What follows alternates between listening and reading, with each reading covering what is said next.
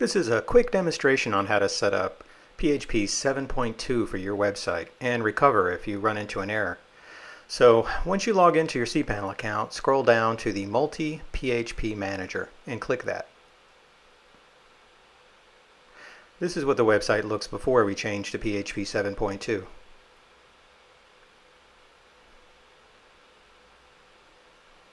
Okay, so you'll see here we have a PHP version of 5.6 set. So next we're going to change that or switch that to PHP 7.2.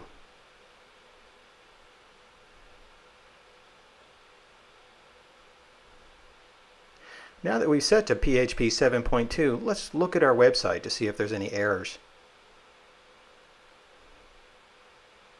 Refresh the screen. Ouch.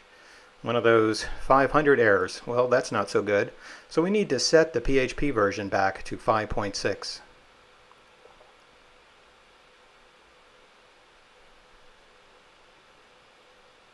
Click Apply.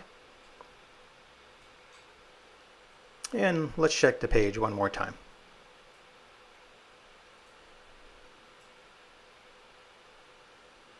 Refresh the screen or the browser window. And the site's back online. So that covers the process for upgrading your PHP and then recovering if you count any problems. Enjoy.